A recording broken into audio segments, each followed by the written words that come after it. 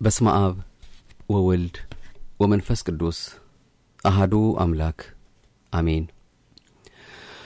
እናንተ ግን ስትጦሙ በስውር ላለው አባታችሁ እንጂ እንደ ጦመኛ ለሰዎች እንዳትታዩ ራሳችሁን ተቀቡ፣ ፊታችሁንም ታጠቡ፣ በስውር የሚያይ አባታችሁም በግልጥ ይከፍላችኋል። ማቴዎስ ወንጌል ምዕራፍ 6 ከቁጥር 16 እስከ 18። እንደሱ እንደ አምላካችን የተቀደሰ ፈቃድ ሁላችንም የአብይ ጾምን ተቀበለናልና ከዚሁ ጋር በተያያዘ በተለይም ደግሞ ጾምን በተመለከተ ኦርቶዶክሳዊ ተዋሕዶ ቤተክርስቲያናችን የምታስተምረውን ትምህርት ከዚህ በተሻለ ጊዜ መቼም አናገኝም ለመማማርና እግዚአብሔር አምላካችን በእያንዳንዳችን ልቦና ላይ ያሳድር የወደደውን ይሄንን ሰማይና ምድር ሲያልፍ የማያልፈውን ቃሉን ከተለያዩ አቅጣጫዎች ጾምን በተመለከተ መመልከታችንን መማራችንን እርሱ አምላካችን በልባችን እንዲያሳድርልንም ደጅ እየጠናን መከታተላችንን እንቀጥላለን። ዛሬም በክፍል 5 እንግዲህ በዚሁ ርዕሰ ጉዳይ ላይ እርሱ አምላካችን የሚያስተምረን አለ። ይሄንኑ እናደምጣለን። ቸርነቱና ምሕረቱን ይቅርታውና በረከቱን ከሁላችንም ሳያርቅ እቺን ቀን ለማየት የፈቀደልን የሁላችን አባት መድኃኔዓለም ኢየሱስ ክርስቶስ ክብርና ምስጋና ለእርሱ ይሁን። የእናታችን የንጽሕተ ንጹሐን የቅድስተ ቅዱሳን የወላዲተ አምላክም አንዳችም ነውር የሌለባት ያዛኝት እናቱም እንደ ዓይነ ጥቅሻ የሚደርሰው ቃል ኪዳኗ፣ ጸሎቷ፣ ልመናዋ፣ የእናትነት ፍቅሯ አልተለየንምና አሁንም እናቱ ወላዲተ አምላክም ስሟ ይከበር የተመሰገነ ይሁን። ወደ መልእክቱ እንሄዳለን። ምናልባት እንግዲህ ይሄንን ፕሮግራም ወይም ደግሞ መልእክት እናንተ ጋር ስናደርስላችሁ ከዚህ በፊትም የቀረቡ የተለያዩ መርሃ ግብሮች አሉ። ከዓመት በፊት ከዚያም በፊት የቀረቡ አሉና እንደው ድግግሞሽ እንዳይሆንባችሁ በማሰብ ከተለያዩ ምንጮች የተለያዩ መልእክቶችን ነው በየጊዜው የምናስደምጣችሁ። ምክንያቱም ቤተክርስቲያናችን የምታስተምርበት መንገዶቿ እጅግ በጣም ሰፊ ስለሆኑ ማለት ነውና ለዛሬም እኔ የመረጥኩት ጾም ይህ አይደለምን በሚል ርዕሰ ጉዳይ ያገኘነውን እንደ አምላካችን ፈቃድ ከላይ ካነሳነው ርዕስ ጋርም አብረን አያይዘን የምንማረው ይሆናል ማለት ነው። በተለይ ደግሞ ሌላው በድርሳነ ማህያዊ በሚል የጌታችን የሞቱን የሕማሙን የመከራውን ነገር የሚናገር አንድ መጽሐፍ አለ። በየቀኑ ከሰኞ እስከ እሁድ ያለ ነው። በዛ ውስጥ በእውነት በጣም በርካታ አምላካችን ለኛ ብሎ የተቀበለው መከራ የምናስብበት ሁኔታን የሚያጠይቅ ነውና እሱን ይሄንን መልእክት በመታደምጡበት ከታች ኮሜንት ወይም ደግሞ ሐሳብ በምትሰጡበት ቦታ ላይ ባሉት ሊንኮች ውስጥ ታገኙታላችሁ። እዛ እየተጫናችሁ የሰኞ የማክሰኞ የረቡዕ ያላችሁ በየቀኑ ጾሙ እስኪያልቅ ድረስ አናቋርጥ እየደጋገምን የምንሰማው ስለሆነ በዚያ መልኩ ይሄንን እንድንከታተል ለመጠቆም ያህል ነው። ወደ መልእክቱ እንሄድ። ጾም ከክርስቲያናዊ ምግባራት አንዱና ዋነኛው ነው። ምግባር የሚለው ቃል ገብረ ሰራ ከሚል ግስ የተገኘ ስም ነው። ትርጉሙም ተግባር ወይም ሥራ ማለት ነው። ጾም ከክርስቲያናዊ ምግባራት አንዱ ነው ስንልም አንድ ምእመን ክርስቲያን መሆኑ፣ አማኝ መሆኑ፣ የክርስቶስ ወገንና ደቀ መዝሙር መሆኑ ከሚገለጥባቸው ሥራዎች አንዱ ነው ማለታችን ነው። ክርስቲያን መሆን ማለት የክርስቶስ ወገን ደቀ መዝሙር መሆን ማለት ነው። ደቀ መዝሙር ባስተሳሰቡ፣ በእምነቱ፣ በምግባሩና በሕይወቱም ጭምር መምህሩን መምሰል ይጠበቅበታል። ስለሆነም በ40 በ80 ከማህፀነ ዮርዳኖስ ከአብራከ መንፈስ ቅዱስ በዳግም ልደት ተወልደን በወልድ ውሉደ እግዚአብሔር በክርስቶስ ክርስቲያን በመንፈስ ቅዱስም መንፈሳውያን የተሰኘን ምእመናን የክርስቶስ ቤተሰቦች ወይም ክርስቲያኖች መሆናችንንና መንፈሳዊነታችንን በሥራ መግለጥ ይገባናል። ጌታችን መድኃኒታችን ኢየሱስ ክርስቶስም ክርስትና በስም ወይም በስመ ክርስቶስ መጠራት ብቻ እንዳልሆነ ይልቁንም እርሱን መምሰል መሆኑን ሲያስተምረን ከእኔ ተማሩ ብሎናል። ማቴዎስ ወንጌል ምዕራፍ 11 ቁጥር 29።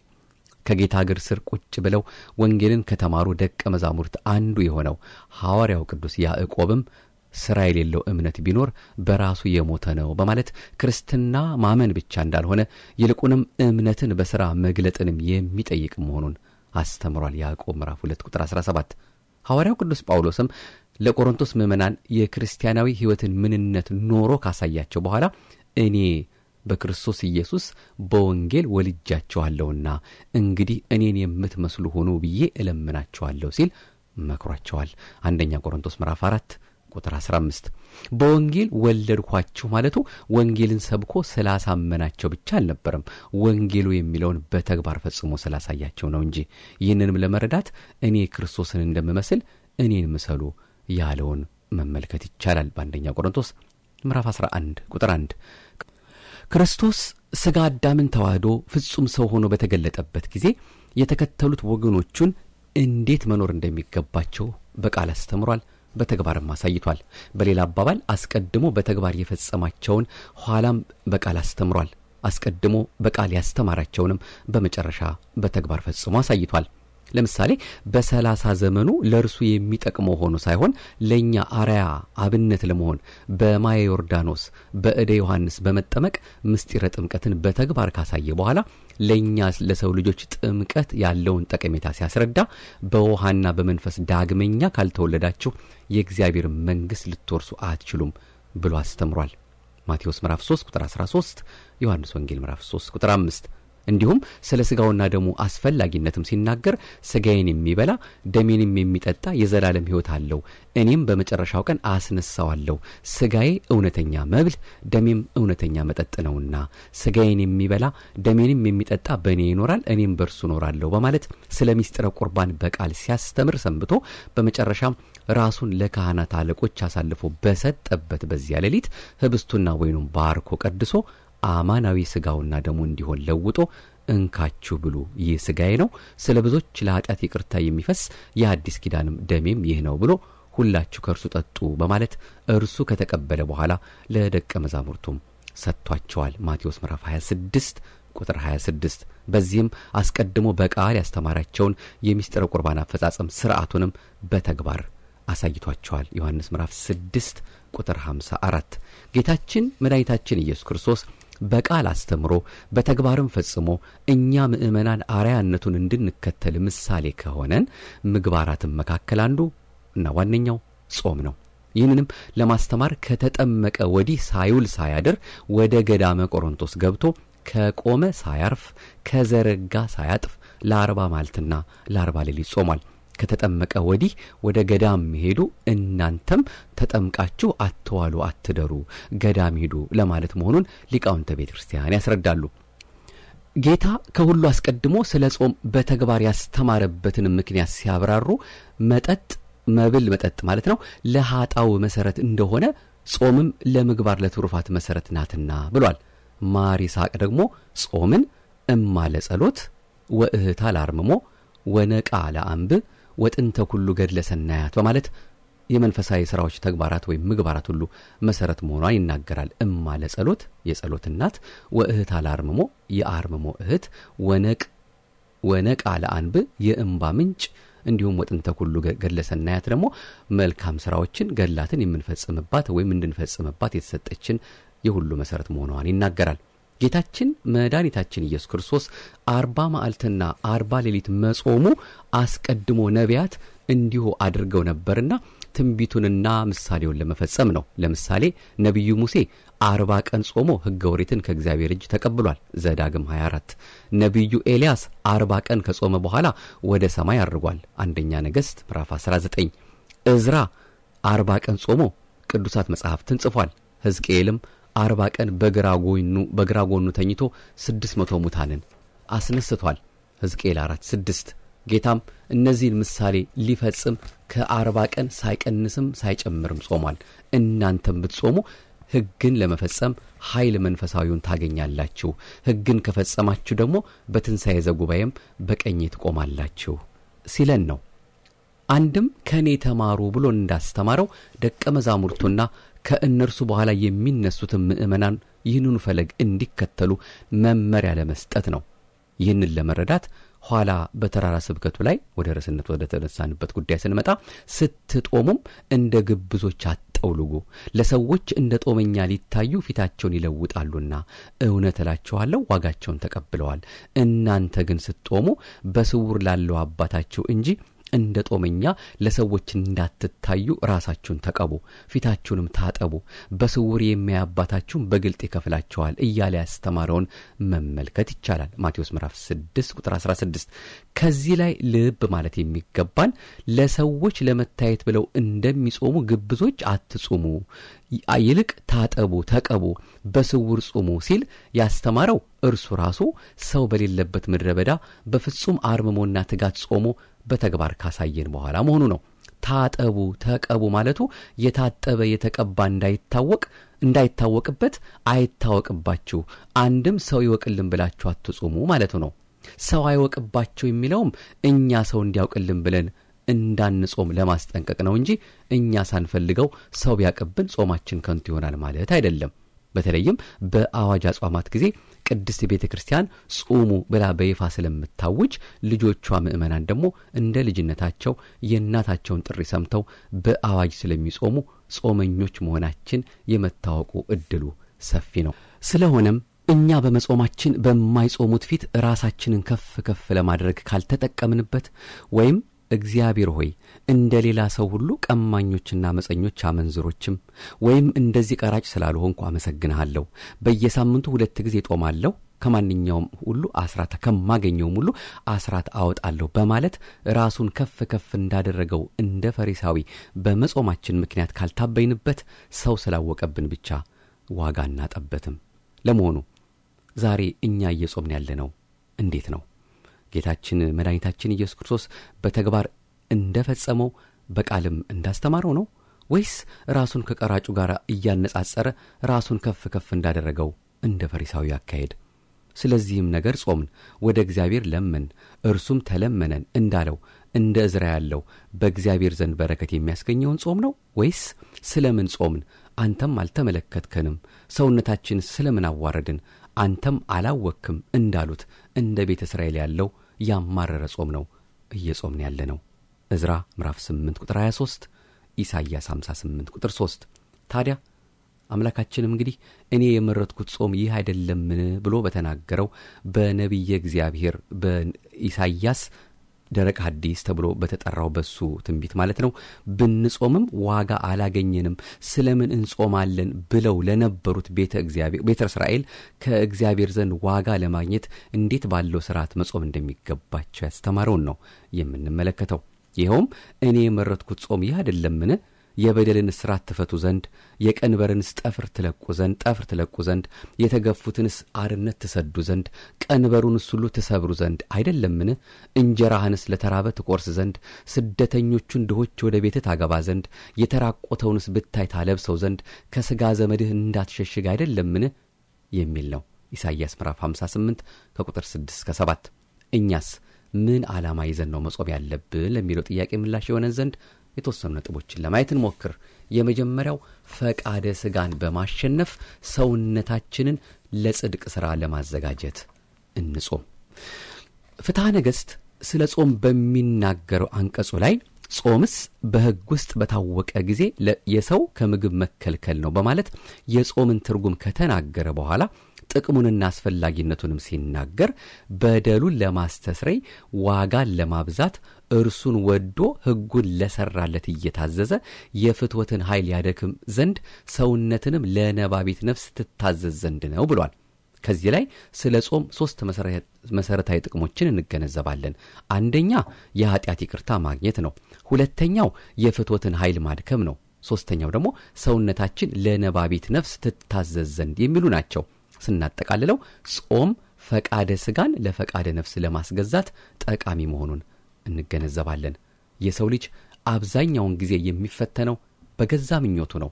ጾም ደግሞ የሥጋን ምኞት ወይም ፈቃደ ሥጋን በማድከም የፈቃደ ነፍስን የበላይነት የምናረጋግጥበት ሥርዓት ነው። ሰው ያገኘውን ሁሉ ከበላ ያለ ልክ ከጠጣ ራሱን ገዝቶ ስሜቱን ተቆጣጥሮ መኖር አይቻለውም። ማር ይስሐቅ ይህንን ሲያብራራ መብል መጠጥ ብናገኝ አፋችንን ከፍተን እግራችንን ዘርግተን ብንበላ ብንጠጣ ሰውነታችንን ወስኖ ገቶ መኖር አይቻለንም ብሏል። አያይዞም በልቼ ጠጥቼ አይቼ ሰምቼ ንጽህ ጠብቄ ከሴት ርቄ መኖር ይቻለኛል አትበል በማለት አለመጾም ሰውን ለፈተና እንደሚዳርግ ነግሮናል። ዮሐንስ ሐጺር የተባለውም ቅዱስም የጾምን አስፈላጊነት ሲናገር የጠላቱን ከተማ ለመቆጣጠር የዘመተ ንጉሥ አስቀድሞ የውሃውን መንገድ ይዘጋል፣ የእህሉንም መግቢያ ይይዛል። ያን ጊዜ ጠላቶቹ ይራባሉ፣ ይጠማሉ። የነፍስን ጾር ለማሸነፍም በተመሳሳይ መንገድ መጠቀም ይገባል። አንድ ሰው በጾምና በረሃብ ከጸና የነፍሱ ጠላቶች ይደክማሉ ብሏል። ይህም ጾም ጠላት ዲያብሎስ ወደኛ እንዳይቀርብና በፈቃደ ሥጋችን በኩል ተጠግቶን በፈተና እንዳይጥለን አርቆ ማጠሪያ ሥርዓት መሆኑን ያስገነዝበናል። ስለዚህ እኛም ለፈተና የሚጋብዘንን ፈቃዳችንን በጾም በመግታት የፈተናን ምንጭ ማድረቅ የነፍስንም ፈቃድ ላለማድረግ ኃይል መንፈሳዊውን መልበስ ይገባናል። የሚጾም ሰው ፈቃደ ሥጋውን ለፈቃደ ነፍሱ ያስገዛል፣ ለጸሎትና ለምስጋና ይበረታል፣ እግዚአብሔርም መንፈሳዊ ኃይልን ያጎናጽፈዋል። ከዚህም የተነሳ ዲያብሎስን ድል በማድረግ ከሚታወቁት ቅዱሳን መላእክት ጋር ይወዳጃል። ይህን ሰው ቅዱሳን መላእክት ዘወትር ይረዱታል። በዲያብሎስ ድል እንዲነሳና ወድቆ እንዲቀር እንዲነሳና በዲያብሎስ ድል እንዲነሳና ወድቆ እንዲቀር ዝም አይሉትም። ቅዱስ ዳዊትም ይህን ሲያብራራ ነው የእግዚአብሔር መልአክ በሚፈሩት ሰዎች ዙሪያ ይሰፍራል ያድናቸውማል ያለን መዝሙር 33 ቁጥር 7። ስለዚህ እኛም ስንጾም ሥጋዊ ፈቃዳችንን ድል አድርገን የነፍስን ሥራ ለመስራት መንፈሳዊ ዓላማ ይዘን መጾም ይገባናል። ሌላው ለነፍሳችን የበለጠ ጊዜ ለመስጠት እንጾም። ሰው የሚለውን ቃል ቅዱስ ኤጲፋኒዮስ አክሲማሮስ በተባለው መጽሐፉ ሲተረጉመው ሰብአ ሰባት አደረገ ከሚለው የግዕዝ ቃል እንደሆነ ነግሮናል። ሳብዕ ሰባት በዕብራውያን ፍጹም ቁጥር ነው። ሰብዕ 3 ፊደል ነው። ሰብ ማለት 4ቱ ባህሪያተ ሥጋ 3ቱ ባህሪያተ ነፍስ እነዚህ 7ቱ ያሉበት ማለት ነው ሲልም አብራርቶልናል። አለቃ ኪዳነ ወልድ ክፍሌም ይህንኑ መንፈሳዊ አስተምሮ መሰረት አድርገው ሰው የሚለውን ነፍስና ሥጋ ያለው ሥጋ ብቻ ወይም ነፍስ ብቻ አይደለ ፍጹም ሥጋ ወነፍስ ፍጹም ጸጋ ምሉአ ጸጋ ብለውታል። እንግዲህ ሰው ማለት ነፍስና ሥጋ ከሆነ የሰው ልጅ ለሥጋዊ ሕይወቱ ጊዜ ሰጥቶ እንደሚሠራ ሁሉ ለነፍሱም ጊዜ ሰጥቶ መስራት ይኖርበታል። በሥጋና በነፍስ ሙሉ ሆኖ የቆመ ሰው ከቀን 24ቱንም ሰዓታት ከዓመት 365ቱንም ቀናት በአጠቃላይ ከልጅነት እስከ ሽበት የሕይወት ዘመኑን በሙሉ ስለ ሥጋ ብቻ ማሰብና መስራት የለበትም። ይህ ከሆነ ሰው መሆኑ ቀርቶ እንስሳ ሆነ ማለት ነው። እንደሚታወቀው እንስሳዊ ለሆነው ሥጋችን መብላት፣ መጠጣት፣ ዘፈን፣ መዳራት፣ ዝሙት ይስማማዋል። ደስታውና እርካታውም እኒህ ፍላጎቶቹ ሲሟሉለት ነው። ሕያዊት ነፍሳችን ደግሞ ጾም፣ ጸሎት፣ ስግደት፣ ዝማሬ፣ ምስጋና፣ ቅድስና፣ ንጽሕና ወዘተ ይስማማታል። ለነፍሳችን ጊዜ መስጠትም ስንል ለእርሷ የሚስማማትን የሚጠቅማትን ሥራ መስራት ማለት ነው። ለነፍሳችን ሰፊ ጊዜ መስጠት ከሚገቡን ጊዜያት አንዱና ዋነኛው የጾም ወቅት ነው። እንደሚታወቀው ጾም ማለት መተው፣ መከልከል፣ መታቀብ ማለት ነው። የምንተወውና የምንከለከለው ነገሮችም ሥጋዊ ከሆኑ ፍላጎቶችና በቅዱሳት መጻሕፍትም እንዳናደርጋቸው ከተከለከሉ ነገሮች ሁሉ ነው። ይኸውም ከዝሙት፣ ከስርቆት፣ ከሐሜት፣ ከስካር፣ ከስድብ ወዘተ በአጠቃላይም የሥጋን ፈቃድ ከማድረግና ሥጋዊ ስሜታችንን ከማርካት እንከለከላለን። እነዚህን ትተን ለነፍሳችን ሰማያዊ ዋጋ የሚያስገኝላትን የጽድቅ ሥራዎች መስራት ይጠበቅብናል። ለምሳሌ ጠዋት ተነስተን ስለ ቁርስ የምናስብ የነበርን ሰዎች በጾም ወቅት ስለ ጾም ማሰብ፣ እኛ ወደን ፈቅደን የተሆነውን ቁርሳችንን አተው ተገደው ዓመቱን ሙሉ ለሚጾሙት ድሆች መስጠት ይገባናል እንጂ በቁርስ ሰዓት የተሆነውን በምሳ ሰዓት አጣምረን መመገብ አይገባንም። ጌታችን መድኃኒታችንን ኢየሱስ ክርስቶስ ለፍርድ በሚመጣበት ቀን ስለ ሠራናቸው ኃጢአቶች ከመውቀስ ባሻገር ስላልሠራናቸው የጽድቅ ሥራዎችም እንደሚወቅሰን ሲናገር በዚያን ጊዜ በግራው ያሉትን ደግሞ ይላቸዋል፣ እናንተ ርጉማን ለሰይጣንና ለመላእክቱ ወደ ተዘጋጀ ወደ ዘላለም እሳት ከኔ ሂዱ። ተርቤ አላበላችሁኝምና፣ ተጠምቼ አላጠጣችሁኝምና፣ እንግዳ ሆኜ አልተቀበላችሁኝምና፣ ታርዤ አላለበሳችሁኝምና፣ ታምሜ ታስሬም አልጠየቃችሁኝምና በማለት ቅዱስ ማቴዎስ ጽፎልናል። ማቴዎስ ምዕራፍ 25 ቁጥር 41። እኒህ ኃጥአን ይህን ቃል ሲሰሙ የሚጠይቁትን ጥያቄና ጌታም የሚመልስላቸውን መልስም ሲናገር ደግሞ እነርሱ ደግሞ ይመልሱና ጌታ ሆይ ተርበህ ወይም ተጠምተህ ወይስ እንግዳ ሆነህ ወይስ ታርዘህ ወይስ ታመህ ወይስ ታስረህ መቼ አይተንህ አላገለገልንህም ይሉታል። ያን ጊዜ እውነት እላችኋለሁ ከሁሉ ከሚያንሱ ከነዚህ ለአንዱ ስላላደረጋችሁት ለእኔ ደግሞ አላደረጋችሁትም ብሎ ይመልስላቸዋል ብሏል በዚሁ በማቴዎስ ምዕራፍ 25 ቁጥር 44። ከዚህ ላይ ጌታችን ኃጥአንን የወቀሳቸው ለድሆች ባለ መራራታቸው፣ የተራቡትን ባለ መመገባቸው፣ የተጠሙትን ባለ ማጠጣታቸው፣ የታረዙትን ባለ ማልበሳቸው፣ የታመሙትን የታሰሩትን ባለ መጠየቃቸው፣ እንግዶችን ባለ መቀበላቸው ነው። በሌላ አነጋገር ክርስቶስ ራሱ በድሆች አድሮ እንደተራበ እንደተጠማ እንደታረዘ እንደታመመ ሆኖ ወደ ቤታቸው በመጣ ጊዜ ቁራሽ እንጀራ ጥርኝ ውሃ እላቂ ጨርቅ ድቃቂ ሳንቲም ለመስጠት ፈቃደኛ ባለመሆናቸው ይህን ከጾም ጋራ ባለመሆናቸው ነው። ይህን ከጾም ጋራ ምን ያገናኘዋል ከተባለ ያገናኘዋል። ምክንያቱም ጾም የመንፈሳዊ ምግባራት ሁሉ መሰረት ነውና ስጋውን ለማድከም ነፍስንም ለመጥቀም ከምድራዊ አጉዱሎ ለሰማይ ቤት ስንቅ ለመቋጠር ብሎ የሚጾም ሰው በጾም ወቅት ጽድቅን ካልሰራ ታዲያ መቼ ይሰራዋል? አንድ ምእመን ጾሚ መሆኑ የሚገለጠው ሰዓት አሳልፎ በመመገቡ ወይም ከሚመገበው ላይ በመቀነሱ ብቻ አይደለም።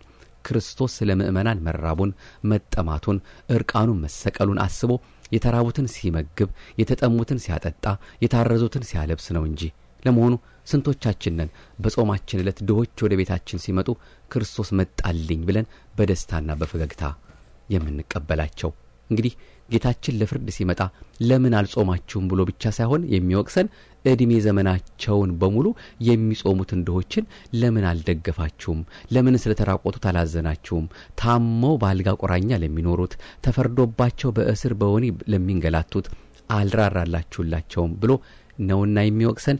እኛም በጌታ ፊት ቆመን ለምንጠየቀው ጥያቄ ምላሽ እንዳናጣ ሰውነታችንን በጾም በስግደት በትጋ ሌሊት እያደከምን በአንጻሩም የተራቡትን በመመገብ የታረዙትን በማልበስ የተቸገሩትን ሁሉ በተቻለ መጠን በመርዳት ለነፍሳችን ስንቅ ልናዘጋጅ ይገባል። ያለበለዚያ ግን ጾማችን ከንቱ ነው። ጾም ለጽድቅ ሥራ ምክንያት እንጂ ብቻውን ጽድቅ ሊሆን አይችልምና ለዛሬ መጨረሻ የምናየው ነጥብ ንስሐ ገብተን ስጋውና ደሙን ለመቀበል እንጾም። እንግዲህ ከጾም ዓላማዎች ወይም ደግሞ መጾም የሚገባን አንዱ ለዚህ ነው ለማለት ነው። ጾም ትርጉሙን እንደተመለከትነው ሰውነታችን የሚፈልገውን ነገሮች በተለይም ምግብን በመከልከል ሰውነትን ማድከምና በተጓደኝነትም ነፍስን መካስ መሆኑን ተገነዘብን። በአጠቃላይም ጾምን አብዝተን ለነፍሳችንና ስለ ሰማያዊ ቤታችን የምናስብበት ጊዜ መሆኑንም አይተናል። ለነፍስ ካሰብን ደግሞ የነፍስ እርካታዋ የሥጋ መራብና መጎዳት ሳይሆን የክርስቶስን ሥጋና ደም ተቀብላ ከዘላለማዊ ረሃብና ጥም መዳን ነው። ለዚህ ደግሞ ተገቢውን ዝግጅት ማድረግ የግድ ነው። ዝግጅቱም ወደ ልብ ተመልሰን ቆም ብለን ያለፈውን ሕይወታችንን አስታውሰን ንስሐ መግባት ነው። ንስሐ የሰው ልጅ አውቆ በድፍረት ሳያውቅ በስተት በቸልተኝነትና በሁኔታዎችም ምክንያት በመገደድ ሕገ እግዚአብሔርን ከተላለፈ በኋላ ተጸጽቶ ዳግመኛ ከእግዚአብሔር የሚታረቅበት ብቸኛ መንገድ ነው። በሕይወቱ ፍጹም የሆነ የማይሰናከልም ሰው የለም። በእግዚአብሔር ቃል ጻድቃን እውነተኞች የተባሉት ሳይቀሩ እንኳን ይወድቃሉ። ከኃጢአን የሚለዩት ግን ከሌሎቹ ከሚበድሉት ማለት ነው የሚለዩት ግን ተስፋ ባለመቁረጣቸውና ከወደቁበት ለመነሳት ንስሐ በመግባታቸው ነው። ጠቢቡ ሰለሞን በምሳሌው ይህንን ሲያብራራ ጻድቅ 7 ጊዜ ይወድቃልና ይነሳማል፣ ኃጥአን ግን በክፉ ላይ ይወድቃሉ ብሏል። ምሳሌ 24 ቁጥር 16። እንግዲህ እኛም መውደቃችንና መሰነካከላችን አይቀርምና በየጊዜው እኛነታችንን በመመርመር ጥፋታችንን በማመን በደላችን ለካህናት በመናዘዝ የሚሰጡንንም ቀኖና በአግባቡ በመፈጸም ከተጣላነው ከእግዚአብሔር ዳግመኛ መታረቅና በሕይወት ለመኖር ከእርሱ ጋር ኅብረት መመስረት ይገባናል። ከእግዚአብሔር ስንታረቅ ታዲያ እርሱ ከኛ ጋር ይሆናል፣ እኛም ከእርሱ ጋር እንሆናለን። ከእርሱ ጋር ከሆነ ደግሞ የሚቃወመን የሚገዳደረን ድልም የሚነሳን ምንም አይኖርም። ቅዱስ ጳውሎስ ይህንን ሲያብራራልን እግዚአብሔር ከኛ ጋር ከሆነ ማን ይቃወመናል ብሏል። ሮሜ ምዕራፍ 8 ቁጥር 31። ጌታችን ደግሞ እርሱ ከኛ ጋር የሚሆንበትን እኛም ከእርሱ ጋር የምንሆንበትን ምስጢር ሲያስረዳን ሥጋዬን የሚበላ ደሜንም የሚጠጣ በእኔ ይኖራል እኔም በርሱ ኖራለሁ ብሏል። ዮሐንስ ምዕራፍ 6 ቁጥር 56። እንግዲህ የጾማችን ዓላማ ፈቃደ ሥጋን ድል ነስተን በመንፈሳዊ ሕይወታችን በርትተን ለዘላለማዊ ርስት ለሰማያዊ ተድላ መዘጋጀት እስከሆነ ድረስ ይህ ደስታችን ፍጹም የሚሆነው በኃጢአት ምክንያት ያደፈውን የቆሸሸውን የጎሰቆለውን የረከሰውን ሕይወታችንን በንስሐ እንባ በማደስ በክርስቶስም ሥጋና ደም በመቀደስ መሆኑን መገንዘብ ይገባናል። ሥጋችንን በጾም በማክሳት ብቻ ግን ነፍሳችንን ልንክሳት አንችልም። ሥጋዊ ሥራ በሠራንበት ፈንታ መንፈሳዊ ሥራን በመሥራት እንጂ። ሐዋርያው ቅዱስ ጴጥሮስ በመጀመሪያ መልእክቱ ላይ የአሕዛብን ፈቃድ ያደረጋችሁበት በመዳራትና በሥጋ ምኞትም በስካርም በዘፈንም ያለ ልክም በመጠጣት ነውርም ባለበት በጣዖት ማምለክ የተመላለሳችሁበት ያለፈው ዘመን ይበቃልና በማለት ያስተማረውም ትምህርት የሚነግረን ይህንኑ ነው። አንደኛ ጴጥሮስ ምዕራፍ 4 ቁጥር 3 እንግዲህ በኃጢአት ለኖርንበት ሕይወት ያለፈው ዘመን ይበቃችኋል ከተባል አሁን ጽድቅን መስራት መጀመር ይገባናል። ርኩሰት በቃን ካል ቅድስና፣ ትዕቢትን በቃን ካል ትሕትና ወዘተ የግድ ነው። በጾማችን ወቅት ፈቃደ ነፍስን ማድረግ፣ መብላት፣ መጠጣት፣ ስካር፣ ዝሙት ወዘተ በቃን ካል በዚያ ፈንታ ለነፍሳችን እንደሚገባ መኖር፣ ይልቁንም በንስሐ ከኃጢአታችን ታጥበን ኃጢአት በሰራንበት ፈንታ ትሩፋት ሰርተን የተራቡትን አብልተን የታረዙትን አልብሰን ሥጋውን ደሙን ተቀብለን ለሰማይ ቤት ስንቃችንን ማዘጋጀት ይገባናል። ከብዙ በጥቂቱ ለዛሬ እንግዲህ ከጾም ዓላማዎች አንዱ የሆነውንና በተለይም ደግሞ ስንጾም ራሳችሁን ታጠቡ ተብሎ የተነገረው ራሱ ምን ትርጉም እንዳለው በፍቅር ሆኖ ራሳችሁን ታጠቡ ፊታችሁንም ታጠቡ እያለ በእውነት እግዚአብሔር አምላካችን የነገረን በፍቅር ሆናችሁ በፍቅር እየተመላለሳችሁ ጾም ጸሎትን አድርጉ ማለት ነው ብሎም በዚሁ ወንጌሉ ይፈታልናል። በወንጌል አንድምታም እንደዚሁ ተብራራ ጉዳይ አለ። መቼም ስለ ጾም ተናግረን እኛን ዘልቅ በጣም ብዙ ልናወራ ልንነጋገር እንችላለን። ለጊዜው ግን በአምስት ክፍሎች ወደ እናንተ ያደረስነው ይሄንኑ ይመስላል። ምናልባት እንግዲህ ያው ራሱ ረጅም ስለሆነ የጾሙ ጊዜ በየመሃሉም እየመጣን የምንነጋገራቸው በጣም በርካታ ቁም ነገሮች አሉ። እነሱንም ለማየት እንሞክራለን። በቀጣዩ መርሃ ግብራችን ደግሞ ጸሎትን በተመለከተ እንዴት እንጸልይ በጸሎታችን ውስጥ ደግሞ የምናካትታቸው ነገሮች ምንድናቸው የሚለውን ደግሞ እሱን ደግሞ እንዲሁ አንድ ብለን እንጀምራለን። አምላካችን ቸርነትና ምሕረቱ ይቅርታውና ረድኤቱ ከሁላችንም ሳይርቅ ይህንን የጀመርነውን ሱባኤ በሰላም አስጀምሮ እንዲያስፈጽመን እርሱ እንደሚወደው ትንቢተ ኢሳይያስ ምዕራፍ 58ን እንደው ቁጭ ብላችሁ አንብቡት። እኔ የመረጥኩት ጾም ይህ ነውን ብሎ የተናገረውን በእውነት አምላካችን የጾመው እሱን ስንወደው መጾም የሚገባን እንዴት መሆኑን በግልጽ የተናገረበት ያስተማረበት ስለሆነ ያንንም እያነበብን ቅዱሳት መጻሕፍት ጋር እየተወዳጀን ቃል እግዚአብሔር እየሰማን እየጸለይን እየሰገርን እየመጸወትን እሱን እንደሚወደው ደግሞ ሰዓት ብቻ እየቆጠርን ሳይሆን ለነፍሴ ዋጋ አገኝበታለሁ ብለን አጀንዳ ይዘን ጉዳይ ይዘን ልባችን ለሱ አፍሰን በእውነት አምላካችን የሚወደውን ሥራ ሰርተን ዋጋ የምናገኝበትን ጾም እንድንጾም መድኃኔዓለም ኃይል ብርታት እንዲሆነን ፈታኛችንንም እንዲያስርልን ፈቃዱ ይሆንልን። መቼም ጾምን ስንጾም አይደለም ምንም አይነት መልካም ሥራ ከእግዚአብሔር ጋር የሚያገናኝን መልካም ሥራ ስንሰራ ፈታኛችን ዝም ብሎ እጁን አጣምሮ አይጠብቀንም። ከሱ ለመራቅ በምናደርገው ሩጫ ውስጥ እሱ ደግሞ በአንድ መልኩ ይጎትተናል። ስለዚህ አታሸንፈኝም አምላኬ መድኃኒቴ ኢየሱስ ክርስቶስ ጌታዬ ነው እያል ሰውነታችን ለሱ መልካም መስዋዕት አድርገን እያቀረብን በቸርነቱና በምሕረቱ እሱ ነው ኃይል ሲሆነን እኮ የምንጾመውምና ኃይል ብርታቱ ነኝ ፈተናዬን አርቅልኝ አንተ እንደምትወደው እንድንጾም እርዳኝ እያለን ለሱ ሁሉን እያስረከብን ብንሳነፍ ብንወድቅ እንኳን እነሳለሁ እያልን በእውነት አምላካችን ደጅ እየጠናን እሱ በሚያውቃት ሕሊናና እሱ በወደደልን ልቦና ለሱ የሚገባውን እሱ አምላካችን በቸርነቱ ሊቀበልልን የፈቀደልንን ጾም እንድንጾም መድኃኔዓለም መንገዱን እንዲያሳየን ፈቃዱ ይሁንልን። ይቆየን። አቤቱ አንተን መፍራትን በልቦናችን በጎ አምልኮትህንም በሕሊናችን ጨምር። ይህንን መርሃ ግብራችንን እንግዲህ ብዙዎቻችሁ እየተከታተላችሁ እያደመጣችሁ እየተጠቀማችሁ እንደሆነ እየነገራችሁን ነው።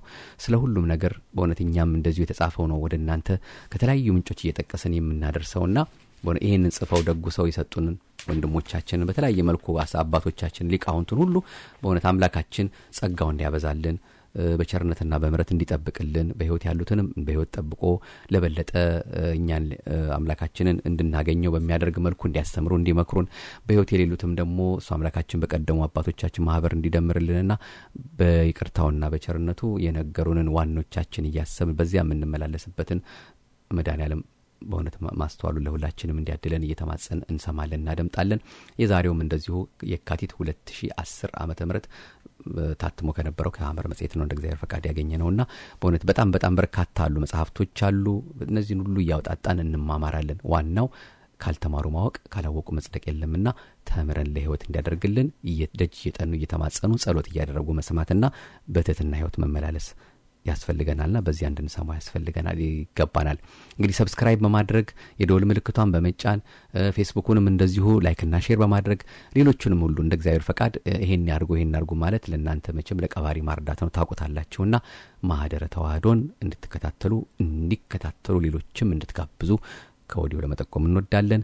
ከላይ ለመግለጽ እንደሞከርነው ድርሳነ ማህያዊ የተባለ መጽሐፍ አለ በቤተክርስቲያናችን በየዓመቱ በተለይም የጌታችን ሕማምና መከራውን በየጊዜው ቢነበብ መቼም ከሱ ጋር የሚያገናኘን ስለሆነ የየቀኑ የሚነበባለው እዚሁ ኮሜንት በመሰጡበት አነስ ያለች ቦክስ አለች ወደታች እዛ ላይ ያው አንዱ ላይ ስትጫኑ ታገኙታላችሁና የሰኞ የማክሰኞ ያላችሁ እየደጋገማችሁ ጾሙ እስኪያልቅ ድረስ ከዚያም በላይ እንደው ካስቻለንም እየሰማነው የምንኖርበት ነውና ሕማሙና መከራውን እንድናስበው የሚያጠይቅ ስለሆነ እሱ እንድታደምጡ ነው። የዛሬ ዓመት ወደ እናንተ አድርሰነው ነበር።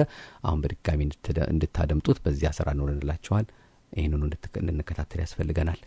ይቆየን፣ የቀጠሮ ሰዎች ይበለን።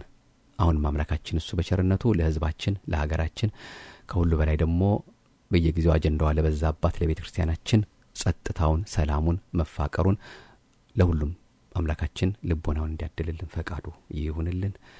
የቀጠሮ ሰዎች ይበለን።